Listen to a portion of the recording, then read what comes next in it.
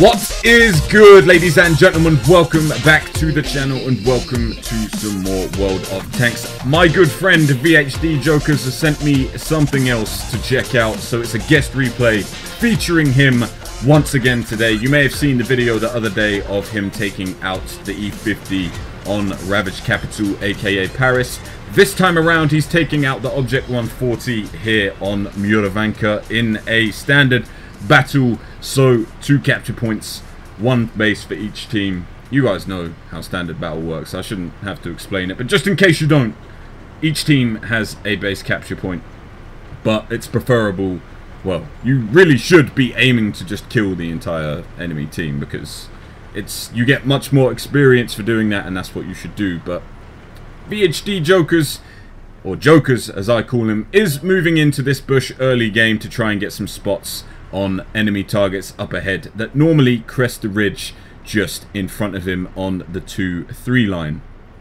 But nothing spotted as of yet, although now an enemy chieftain has popped up, and that's a very good position for a chieftain to be in, allowing it to use its 10 degrees of gun depression and putting the highly accurate gun to work. That's where I like to position my chieftain, and that's where I would be if I was in the chieftain on the enemy team.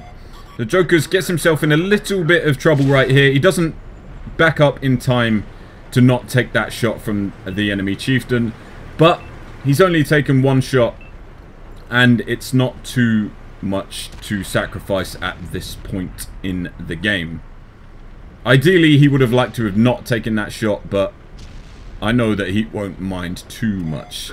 So the enemy team have pushed up, way up, and they are doing a flanking maneuver right now. The first shot on the 430 unfortunately did not go through, but the second shot did. This shell is going to go straight through and damage the Object 430's fuel tank. And I would imagine that the next shell, yep, set the fuel tank on fire, and then the Object 430 got wiped off the face of the earth by the Jaegeru, popping the Object 430's turret like an absolute boss. Now, none of Jokers' team went to the forest early game, which has allowed this play to sort of unfold how it has. And as Jokers is backing up here to get into a safer position, the AMX 1390 on the enemy team spotted him, but the Object 140's shooting on the move ability showing exactly just how good it is by Jokers being able to reverse and get a shot into the 1390 while damaging his ammo rack in the process.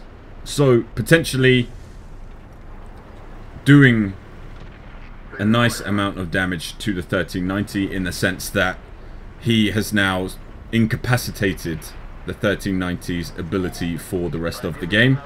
Spotting the Waffle Panzer IV in the lower ground once again.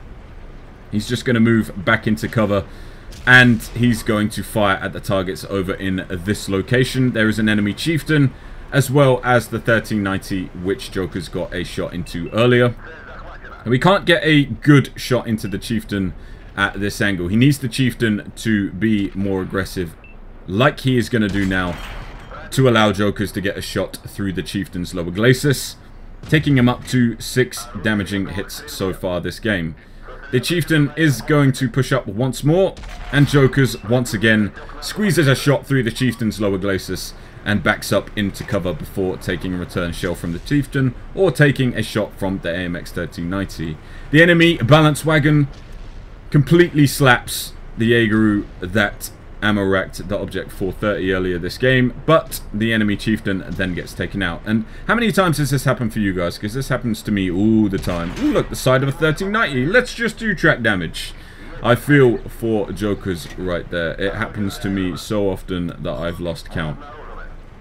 Now he needs to duck down before the chieftain gets a shot at him, but luckily he dodges that shell successfully, and the chieftain which damaged him earlier doesn't do any more damage. Now currently the enemy team are pushing his base once again. The enemy team are in the lead at this point by 2 tanks. It is 7-5 to the opposition. Now Jokers is going to try and get a shot through the 100's lower glacis, but unfortunately that one went slightly high and bounced off of the E100's upper glacis. The AMX 1390 pulls a very stupid move right here. He just rushes forward without realizing how many tanks are around this corner, and Jokers is just going to track him down, stick 2 shells into him before his friendly Jagdtiger finishes the AMX 1390 off. Now the Chieftain is moving forward on this side as well. Jokers knows the Chieftain has just fired, but he's going to wait for him to fire again, which he does now, and Jokers knows he has an opportunity to push up and stick a shot into the Chieftain, being able to retreat in time so as not to take a shot from the Chieftain, but then the friendly Jagdtiger finishes off the Chieftain as well. So Joker swaps his attention back to the other side, constantly swapping between defending the right hand side and the left hand side at this point. The E100 isn't focusing on Jokers, so Jokers tracks him in place, but none of his friendly teammates are in a position to do damage to the E100 while he is mobile. So Jokers tries it again, tracks the E100 in position, hoping for some nice assisted damage, but again, none of his teammates are in a position to be able to hit the E100, and he doesn't reap the rewards for doing so. So he repositions, looking over the right hand side now, just checking that nothing's pushing from that direction. He's going to swing back around to the left, and the E100 is in a position now where Jokers can get a shot through his lower glacis, which he does before backing into cover. So Jokers is going to focus his attention to the Waffle now, damaging the Waffle's gun with that shot. The Waffle's taking a shot. He's not focusing on Jokers at all. Jokers gets another shot in.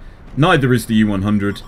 And just as the Waffle backs up, Jokers finishes him off. The E100 switches his attention to Jokers now, but having just fired a shell, Jokers knows that he can push up and stick a shot through the weak lower glacis of the E100.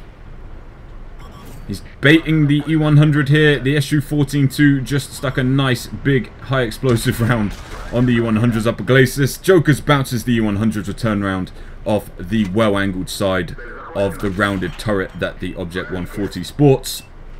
Switching his attention to make sure that the Object 140 on the enemy team isn't going to push him. He unfortunately doesn't finish off the E100 with that shell right there because it didn't low roll, but it didn't roll high enough for him to finish him off without having to use another round of ammunition. But Jokers realizes that this IS-7 here in the lower ground has more health and he is completely isolated, so Jokers moves over this way. Unfortunately, as some of the health from the IS-7 gets robbed, and then the Object 704 finishes him off. So the game has completely turned on its head at this point. Jokers is up to 19 hits of damage with 5 assisted hits and 13 critical hits. And now it is 8 versus 3 because the enemy balance wagon just got taken out by the Batchat 25T.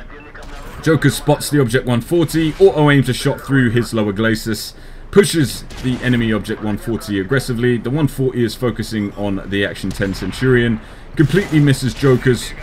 Jokers tracks the Object 140 by ramming him, and now finishes him off, taking him up to 2 kills and 22 hits of damage. So the Rheinmetall Borsa gets taken out, and now there's just a T-28 prototype left on the enemy team. And assuming he is going to be over it in this location because he's not been spotted for the entire game, and he should be on full health, which he is. And Jokers is in a position to crest the ridgeline in front of him and shoot the T-28 through the side. T-28 has no armor whatsoever on the sides. No problem for Jokers to go through. Unfortunately, rolls low there for 291 and doesn't secure the kill.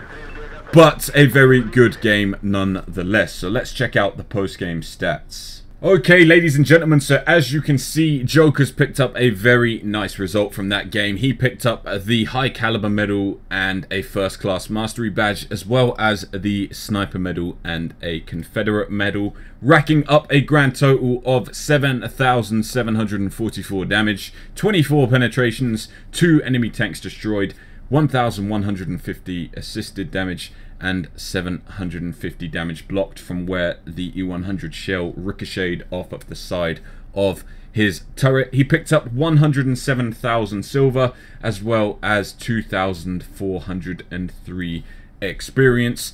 Taking a look at the team results, he topped his team by an absolute mile, did about 4,000 more damage than his closest competitor in the Object 704.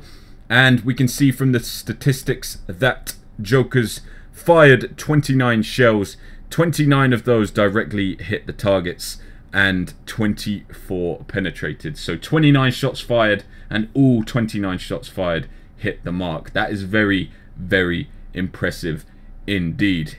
What a decent game in the Object 140. Ladies and gentlemen, I hope you did enjoy as always. I will catch you in the next one. Until then, have a good day. Peace out.